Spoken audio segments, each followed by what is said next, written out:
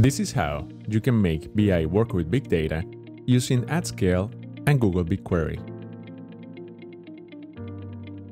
As data consumers, we need a scale-out data processing platform that provides fast query response, support for complex multidimensional analysis, and also an interface for any BI client.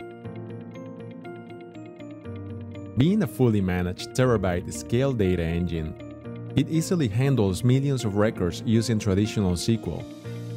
It provides fast response time to BI users. However, there is always concern associated with the cost. Being a pay-per-use model, the cost of processing data can increase dramatically. Using AtScale, not only the user experience is the same or better when querying raw data, but the cost is vastly reduced. The combination of BigQuery as a fully managed processing engine, along with AtScale, which provides the best-in-class virtual cube modeling experience, is the best solution to satisfy your enterprise data requirements. In this demo, I will be accessing raw data stored in Google BigQuery. Then, I will create a virtual model using AtScale, and next, I will visualize this data using Tableau and Microsoft Excel. The first thing that I'm going to do is log in into the AtScale user interface. I am going to create a new project, which will serve as a repository for the cube that we will be designing in this demo. At this point, AtScale will present us with an empty canvas where we can drag and drop our fact table and dimensions. The first thing that I will do is go to my environment and drag my fact table into the design canvas. Then, I will go ahead and create the dimensions that I want to use to slice the data later in my report. I will continue dragging and dropping into the canvas the elements that I want to work with, and at this point, I will create the relationships between them. Once I make sure the model looks the way I want it, I can go ahead and publish it.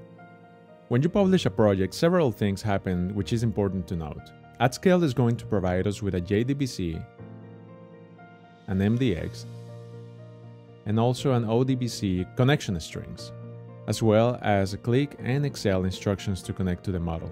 More on that later. For now, we will go ahead and download the TDS file that AtScale created for us. Once it is downloaded, all I have to do is double-click on it and the file will automatically prompt us to Tableau. And at this point, I can start visualizing my data using the elements that I made available in my virtual cube. Now let's take a step back. At the beginning of this demo, I told you we were going to analyze this data using Microsoft Excel as well. To do this, we're going to make Excel believe that we are connecting to an analysis services cube. I'm going to copy the MDX connection string from AtScale, and I'm going to use it as a server name in Microsoft Excel. I will finish the setup using the same credentials that I used to log in into AtScale, and then I can finish the process by building my pivot table and my visualizations in Excel, using the data that I have available in my Google BigQuery environment. Additionally, we can take a look at what is under the hood and see the aggregate definitions that were created by the AtScale engine. At this point, I am going to look up the aggregate definition that AtScale generated to accelerate my visualization.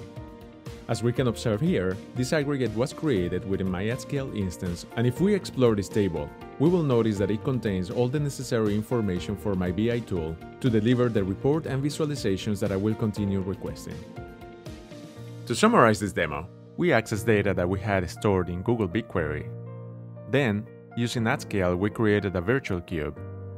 And next, we visualized that data using Tableau and Microsoft Excel. Also, in this exercise, we have created an aggregation that has been immediately stored in Google BigQuery.